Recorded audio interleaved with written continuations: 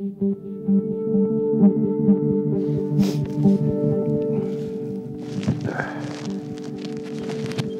сразу включу на альфа.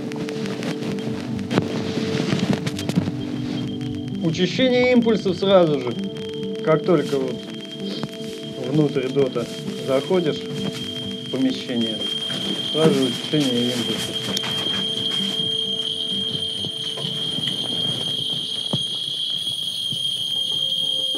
Он сейчас зашкалит.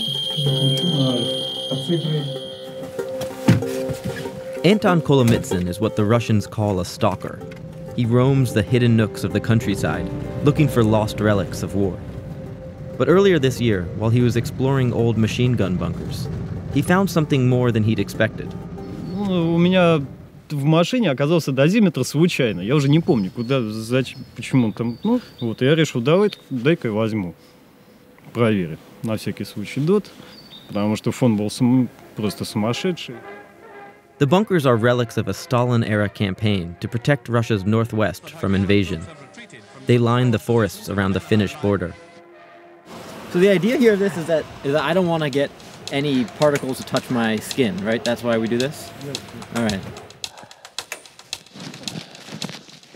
Там остатки краски, но фонит так очень прилично. In the 1950s, the bunkers were updated with what was then a modern marvel, luminescent radium paint, which glowed in the dark and was loaded with radiation. Кто-то сумасшедший соскребал там краску. Это надо вообще быть без мозга просто, чтобы такое сделать. Today, the bunkers sit innocuously in people's backyards. Children play in their concrete frames, and scavengers break them down for metal parts. After his discovery this February, Anton called Viktor Tereshkin, an environmental journalist who published his findings in a local paper. They're returning to one of their earliest finds to see if the government has done anything to secure the site. После наших первых репортажей его закрыли. Вот можете посмотреть, вот как это сделано. То есть, и все. Ее очень быстро сломает. Я думаю, что летом ее уже не будет здесь. Наверняка кто-нибудь досломает. Anton and Victor have all but made it a personal mission to find the radioactive bunkers and warn people who live nearby. The government, they say, seems to pay little attention. То есть скажите своим детям и всем родственникам, что вот в эти доты военные здесь нельзя заходить. This is no isolated incident. Decades after the Cold War, residue of Russia's unbridled experimentation with nuclear materials remains scattered across the country, still posing a threat to locals. Niels Bermer monitors radioactive waste in Russia for the environmental nonprofit Bologna. Problems with radioactive contamination and radioactivity in Russia is quite widespread. You find it all over Russia in local areas. The whole started with the nuclear weapon race between US and Soviet in the end of the 40s. Especially in Soviet Union, there was a very huge industry built up, a lot of secrecy surrounding the development of nuclear weapons in Russia. Now the people that are living in this contaminated area or have been evacuated have received very little information about the health consequence. In the Ural Mountains village of Muslimovo, residents have been struggling for decades with the consequences of a radioactive spill. In 1957, the reactor at a nearby nuclear plant exploded, triggering the largest radioactive plume in history. Today, its magnitude would be third only to Chernobyl and Fukushima. You've never heard of it because until the 1970s, it was a military secret.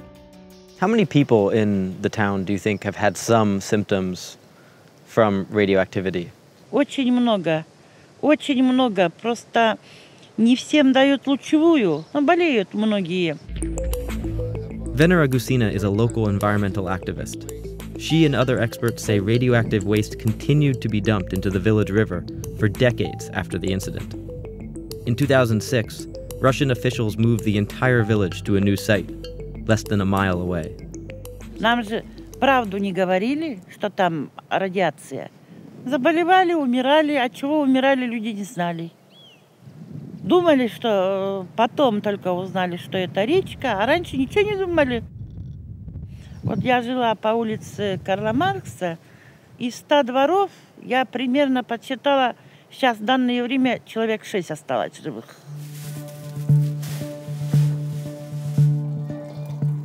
И купались они тоже. Я помню, как меня они купали в речке, когда я маленькая была. И мы же тогда не знали. Потом только нам узнали, что здесь радиация.